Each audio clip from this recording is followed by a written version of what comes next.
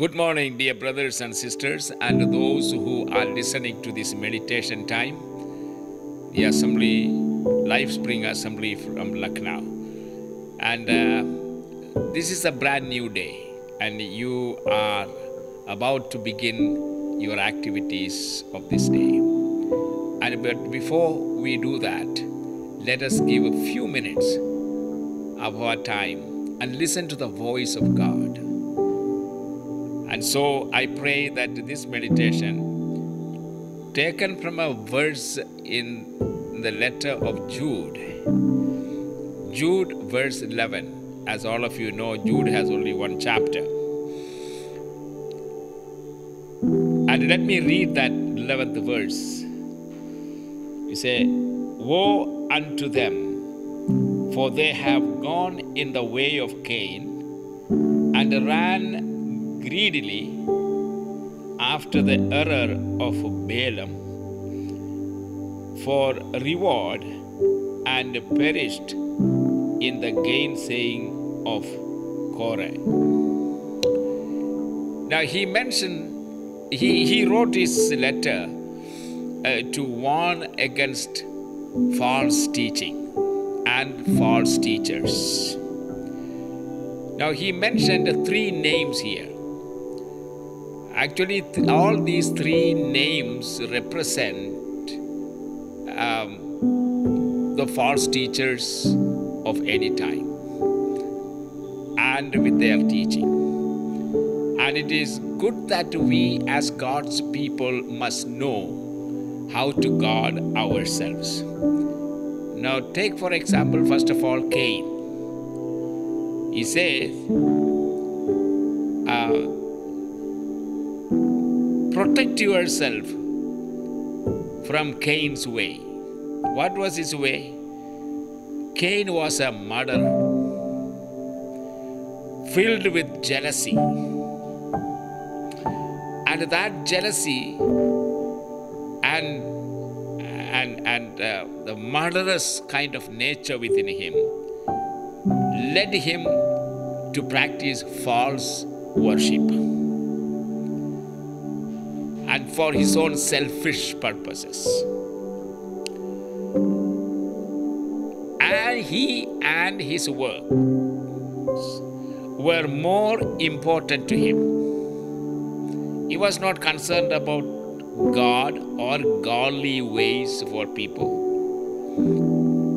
And that led him into that false worship, a wrong way of worshiping God. And the false worship always leads to selfishness and murder. That is the way of Cain. So guard yourself from such false teachers and their teachings. The second name is Balaam. What was wrong with him? He was greedy, and he left the truth, which led him to be immoral. And that means a false morality. Greed always leads to immorality.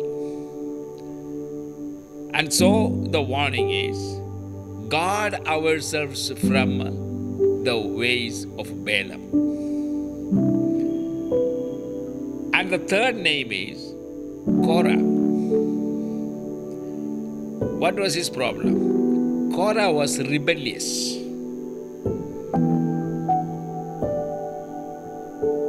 And rebellious against leadership. Rebellious spirit is always destructive, because in rebellious spirit there is always false motives. So what is God's instructions for us for today? These three qualities in any person must be avoided at any cost, because the consequences of this is Cain's way, which led him to false worship. And then Balaam, what was his error? He was greedy and he left the truth, which led him to immorality. And then what was Korah's problem? He was rebellious against leadership. Let us guard ourselves from these errors and wrongs. And these are the spirits coming from the devil himself. The purpose is somehow he wants to destroy humanity. And so let us understand the purpose of this letter, warning against false teachers with their false teachings, which lead to immorality through greed and murderous spirit.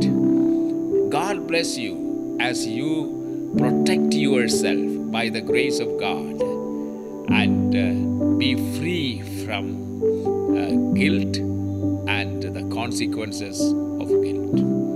God bless you. This is a great day, and as you proceed for your day's life and activities, job, work, or whatever, may the presence of the Lord guide you in everything. If you are a servant of God, especially be careful, protect yourself, and you teach your people in your congregation. God bless you. Amen. Holy Spirit of God, we need the Spirit's power and revelation in order to understand and protect ourselves from these errors and false teachings. Thank you. In Jesus' name, amen.